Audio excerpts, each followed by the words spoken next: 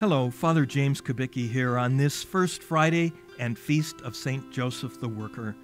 St. Joseph shows us that work, when offered to God, no matter how mundane, routine, or seemingly unspiritual, is of great value. Whenever people labor to support themselves and their families, they're carrying out the same responsibility that St. Joseph had. He was placed in the lives of Mary and Jesus in order to care for them, protecting and supporting them. God has placed people in your life as well, and Jesus said, "Whatever you do for my brothers and sisters, you do for me."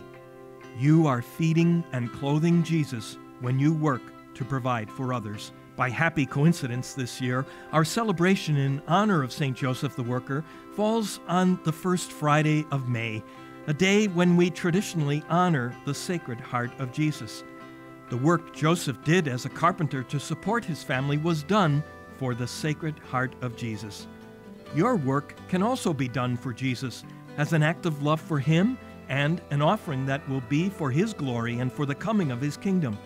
This is part of what it means to be a good Christian, giving a fair day's labor for the wages you earn.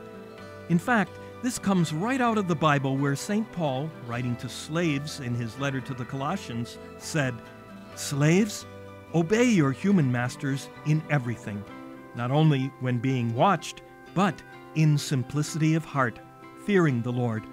Whatever you do, do from the heart, as for the Lord and not for others, knowing that you will receive from the Lord the due payment of the inheritance. Be slaves of the Lord Jesus."